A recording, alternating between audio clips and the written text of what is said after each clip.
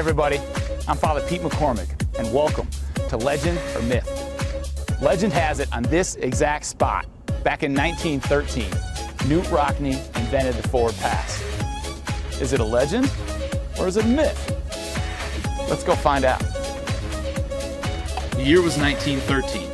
Woodrow Wilson was President of the United States. A Ford Model T car cost about $500, and Notre Dame had just finished its 25th year of playing football. A small school in northern Indiana, Notre Dame hired 29-year-old Jesse Harper from Wabash College to be the school's first athletic director, as well as its new football coach. Harper would be a visionary, an innovator, a daring coach who inherited a scrappy 25-year-old senior captain by the name of Knute Rockne and a 155-pound fleet-footed quarterback by the name of Gus DeRay. So where does the legend of Rockne and the forward pass come from? Time to check in with our friends in the university archives. A lot of people have under the idea that Notre Dame invented the forward pass because in the 1913 Army game it was used extensively and Notre Dame beat Army that game. But in reality, it had been in use for a number of years before that. But it was used in a different way that game. Up until that time, people would just go down the field, stop, and they'd try to throw a pass. Rockne said that players caught it like it was a medicine ball. So they tried more to throw it on the run. So you would hit Rockne in stride. DeRay was the quarterback and Rockne was the end. They had met early on in their careers at Notre Dame, and we think they may have roomed together, although we're not really sure. They were definitely friends. Built in 1888, Soren Hall stands as one of the original dorms on the Notre Dame campus, a landmark on campus tours. In fact, at Notre Dame you never know who you might find taking a tour. Hey guys, I'm Father Pete McCormick. How's it going? How do you do? Knute Rockne, is it like the Knute Rockne? Yes. Whoa, what's your name? Dave DeRay, grandson of Gus. It just keeps getting better and better. Linda DeRay-Zolman, granddaughter of Gus. Oh my God. And I'm Dale Rockne. Oh, it's Nice to meet you. Well, you guys look like you're lost. We're trying to find Soren Hall, and we're specifically looking for the room where our grandfathers were roommates when they came to Notre Dame. Okay. Well, you're on the right spot. Soren Hall and Soren College are all one and the same. If you got some time, I'd love to take you in. Oh, it'll be great. We love it. Sean, what's up, man? Hey, how you doing, Father Pete? Good, thanks. Hey, we're looking for a room where Knute Rockne and Gus DeRay would have lived. Do you have any idea where that might be? You know, just might follow me. So come on, this is the room number 11, the famous room we were telling you about.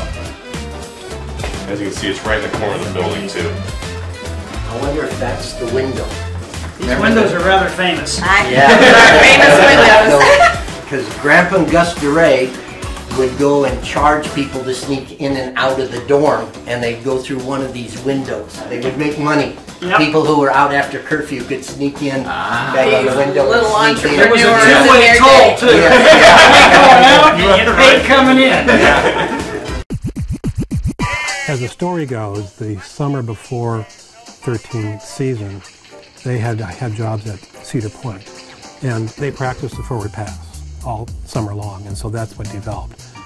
Harper had used the forward pass in his previous job at Wabash, so I think he wanted to introduce it to Notre Dame, and he knew that at the beginning. So I think that's why he encouraged them to spend the summer doing that. Even though Harper was hired at Notre Dame in December, he didn't really come to campus until that following summer because of his obligations at Wabash. So he didn't really get to have a relationship with the team, and he was relying on Rockne and Gus DeRay to be together over the summer and work out these techniques. Imagine it's 1913. Knute Rockne and Gus DeRay, lifeguards at Cedar Point, running along the banks of Lake Erie, practicing this new concept, running pass patterns, catching the ball in stride. It seems second nature now, but 100 years ago it was revolutionary. Like our own Civil War reenactment, we brought the great-grandsons of Rockne and DeRay back to Sandusky, to the banks of Lake Erie, to reenact the summer 100 years ago, practicing the forward pass in the sand over and over again. From the beach 100 years ago to the practice field today.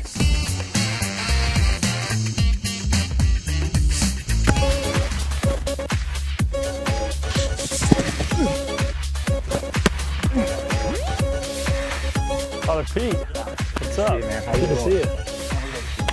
Good. Tell me about yourself. How often do you guys practice? We're out here throwing just about every day of the week. What about the timing? How difficult is it to get timing down? Once you get it down, it's pretty easy to stay consistent with, but it'll take probably our entire summer just to get it down and get it crisp every play. Summer practice. Did the summer of 1913 pay off for Rockne, DeRay, Jesse Harper, and the Notre Dame football team? You bet it did.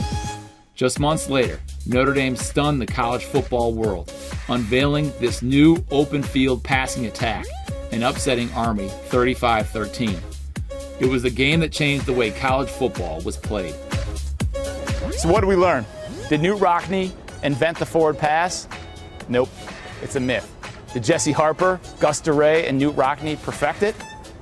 Absolutely, and that's the legend. See you next time.